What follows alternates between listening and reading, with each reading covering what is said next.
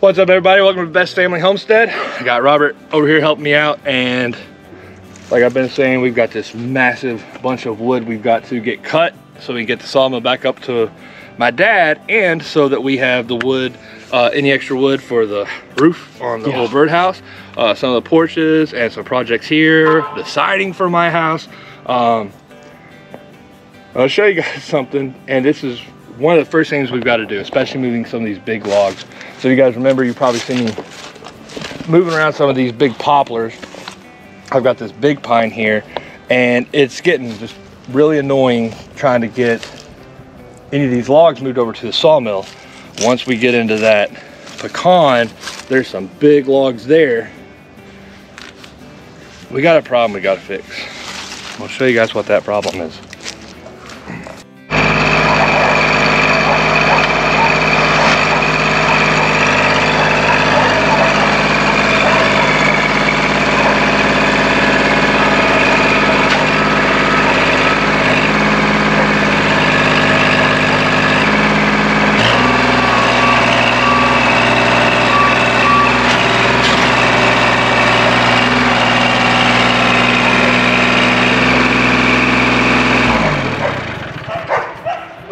At this point, I'm not moving anything, and this just gets annoying.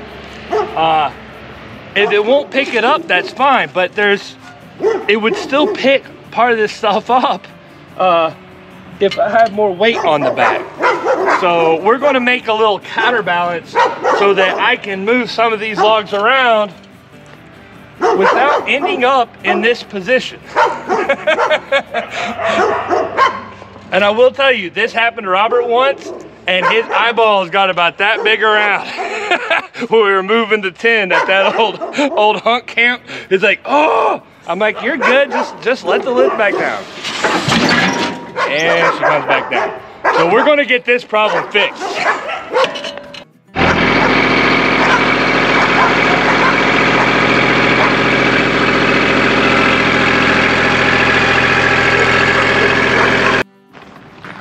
All right, so what we're going to do, just for a temporary fix, is I've got some 2x4s, about 500 pounds of concrete, and I'd done this before, nothing, but the concrete fell off within a day or two, and we ruined it.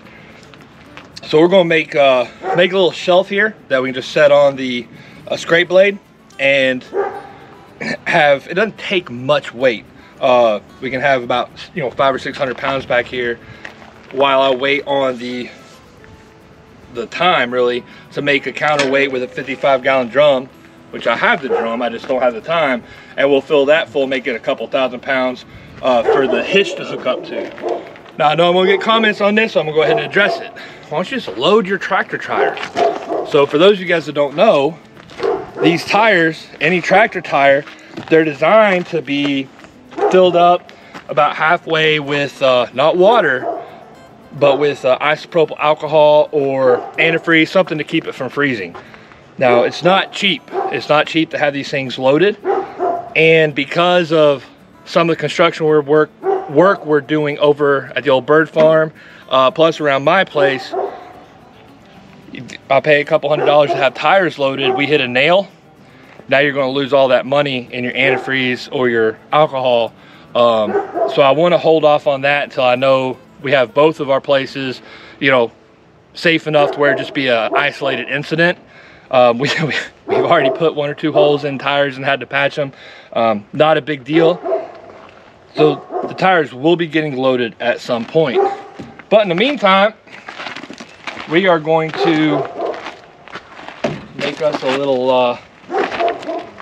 ledge here to put some concrete on. Just use some ratchet straps and be able to put some weight on here.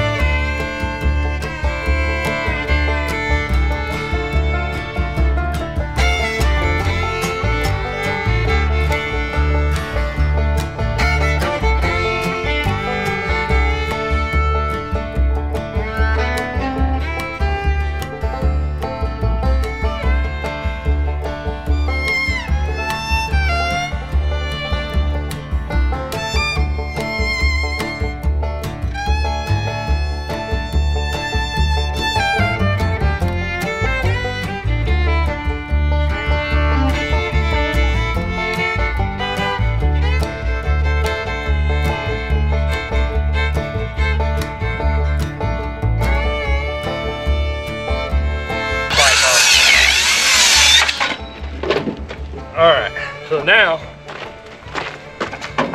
it's kind of like what you were thinking, except I'm only going to attach these screws here to this back side. And batteries help.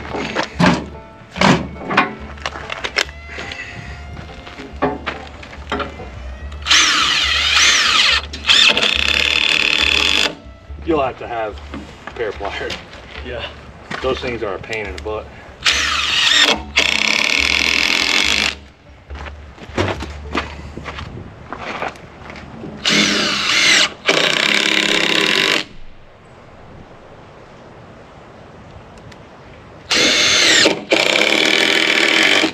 All right.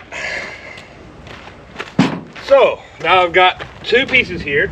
So instead of having to find a screwdriver and everything, if I want to use this, all I gotta do is pick this side up, put that side down first, pick this side up.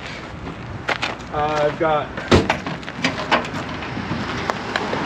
a ratchet strap here, and actually I'm not going to ratchet strap this. What I'm going to do is go grab my my big heavy duty garbage bags I got, so I can put my concrete in the garbage bag, and then I will run the ratchet strap over the garbage bags.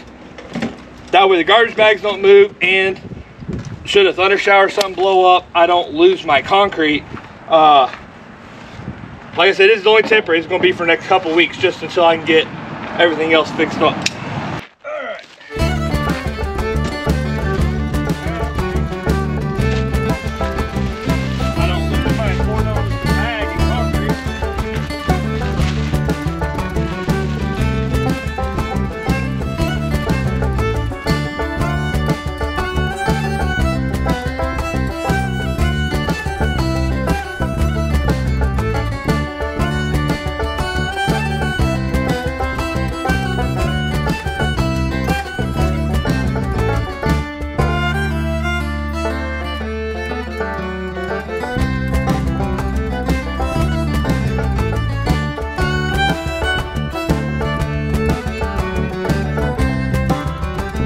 I think 500 pounds, because it sits so far back. I think it's going to do a pretty good job to keep the back end off the ground. We will know in a minute. The back end on the ground. Yeah, what he said. That thing. Concrete's heavy. Hey, well, you know, I've been the counterweight on the back of this tractor before. And isn't it crazy when the back end comes up, just one person hopping up there, I'll pull the back end back down. So it doesn't take as much weight as you think, because of how this thing's balanced. So it doesn't take a whole lot.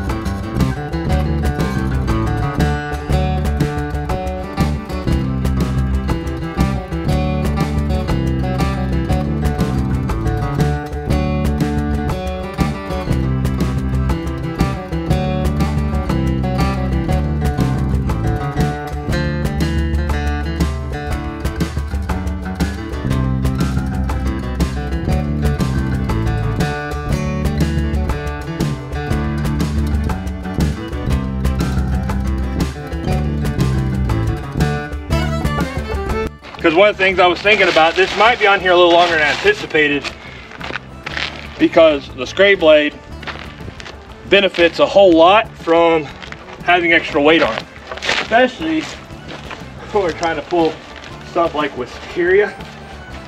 I don't know who has, somebody I know has a bunch of wisteria. Somebody I know likes to dent my tractor with all their wisteria. Yeah.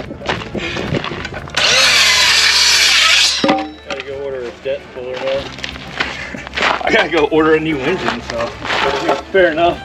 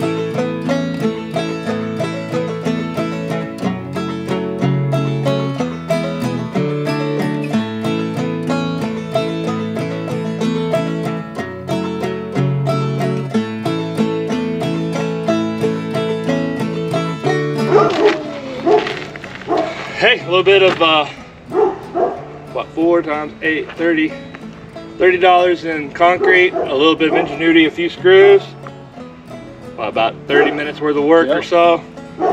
I think that this will, this tractor's pretty stout, so it might possibly still pull the front end up, but if it pulls the front end up now, it's because I'm a hold of something that is way too big for the tractor.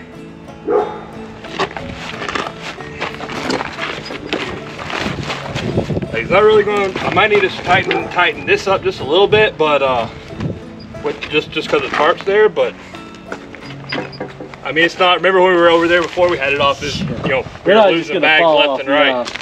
So we're gonna give this a shot, and we might need to do some fine tuning or tightening in a minute as it loosens up. But I say we go see if I can still buck myself off the tractor. Try it out.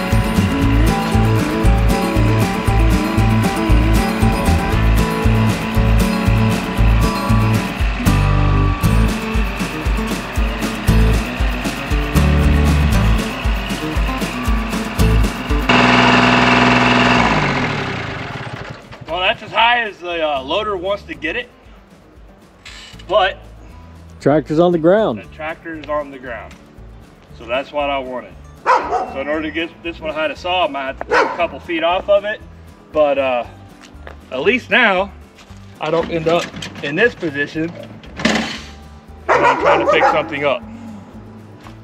Hey, that'll work. All right, guys. Well, hope y'all enjoyed watching. If you ever need to make a counterweight for a tractor quick, and really, you guys have seen how Blue doesn't like a tractor. I have one little dog, the mother of Mimi, and we'll be meeting her here in an upcoming video. She hates the tractor, any machinery, and so as soon as it starts up, she is like in kill tractor mode. Anyway, if you need to make a quick, inexpensive counterweight for a tractor, if you're picking something up, this is just one easy way to do it. And stay tuned, because there'll be a lot more tips and tricks for homesteading, random stuff we do. And oh man, this was the easy part. Now we've got to get started on this.